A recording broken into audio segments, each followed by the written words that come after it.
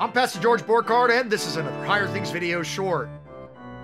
The miraculous catch of fish and catching men like fish. That's the subject of today's Higher Things video short. Like, subscribe, ring the bell, get the app, donate. If you love our videos, if you love us passing the faith to the next generation, like our videos, subscribe to our YouTube channel, ring the bell for notifications.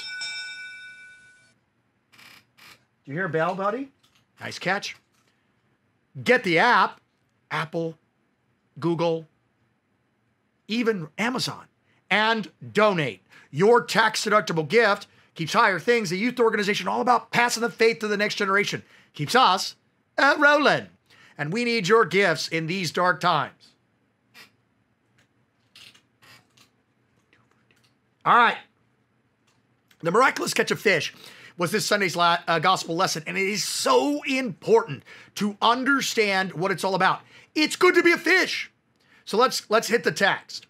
It's Luke 5, and Jesus has a large crowd following him. He's done some great miracles, and he finds himself the crowd pressing to hear the word of God. And so he's standing by the lake of Gennesaret, and they press him and they push him, and the crowd is so great that let me show you the text. There are two boats by the lake. Fishermen had gone out and they were washing their legs, and he's pressed and he's pushed into one of the boats. This is a God who allows us to push him. Ooh, he missed that one. This is a God that allows us to push him. And so he's pushed into one of the boats, which is Simon's boat. And not only does he get in the boat, but he sits down and begins to teach the crowds the gospel, the forgiveness of sins. But he says, go out a little bit, and then he teaches them. But after he teaches them, he tells Simon Peter to throw his net out, go a little deeper, and throw your net out for a catch. That's verse 4. See it right there in red. Master, epistata. This is a different word for master than Lord, but this is like master. Master, we toiled the whole night, and we took nothing in. This is important. But at your rhemata, at your word, I'll cast my net. And I want you to, so often this is preached poorly, and about faith, and we're going to get to that tomorrow.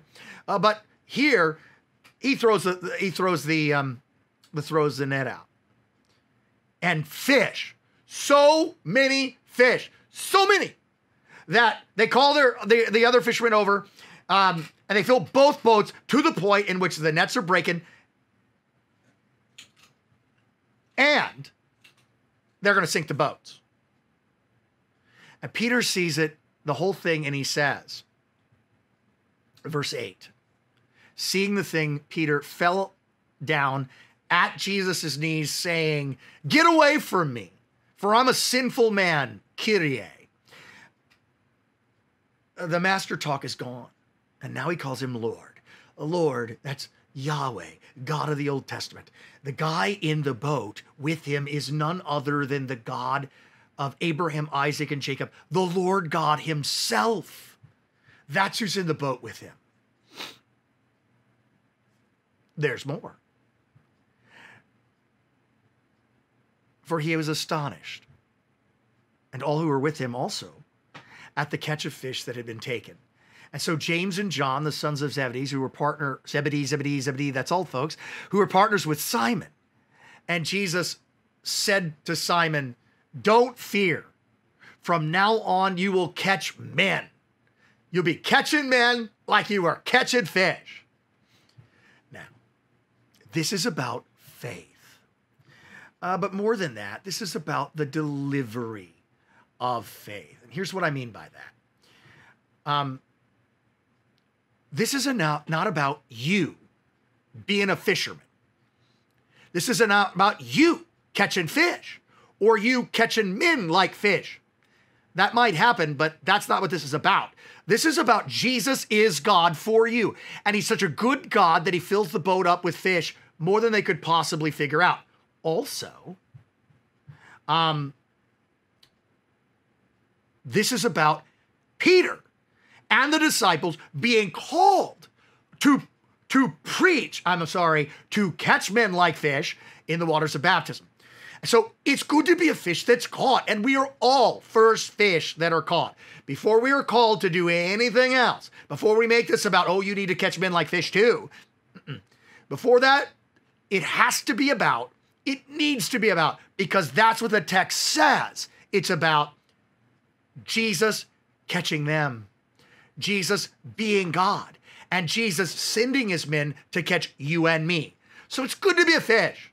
Saint Tertullian, not a saint, but a 2nd century preacher, says, we are all like little fishes swimming.